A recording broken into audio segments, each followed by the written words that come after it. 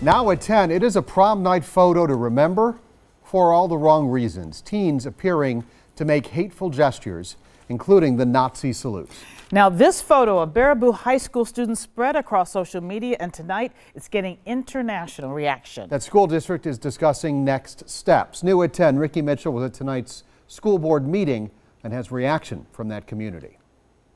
Several residents expressed outrage and concern over this photo, and they recommended certain action that they hope the school board will take. The photo posted Sunday evening shows a group of junior boys posing for a prom photo last spring in front of the Sauk County Courthouse.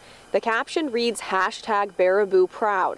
Many of the teens have their arms raised in what looks like a Nazi salute. It has sparked outrage among some people living in the small community. I grew up knowing that Nazism was wrong, and I don't see how they could get this far in their education and not know that. Greg Sacra told the board that his father was shot by a young German boy during the war. This photo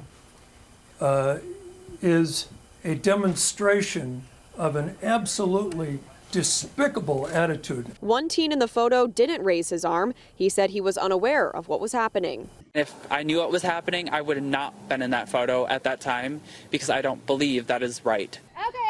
A group of people met at the Sauk County Courthouse today to take a different photo, one with the symbol for love. This is not representative of the Baraboo community. Karen DeSanto is the executive director of the Boys and Girls Club of West Central Wisconsin. She says she's worried about the boys seen in that photo, and she told the board they are going to need support. We all make terrific mistakes. We are not perfect, so it's our job as adults to guide the kids into the best way that they can manage it. A few community members said that they hope the district will provide additional education on the Holocaust. The district did not take any action tonight, but it did say that it's investigating this photo. Reporting in Baraboo, Ricky Mitchell, today's TMJ4.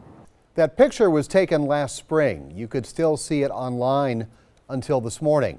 The photographer who took that photo deleted it and all other prom photos after the image started spreading across social media. He replaced them with a message reading in part, quote, "To anyone that was hurt, I sincerely apologize."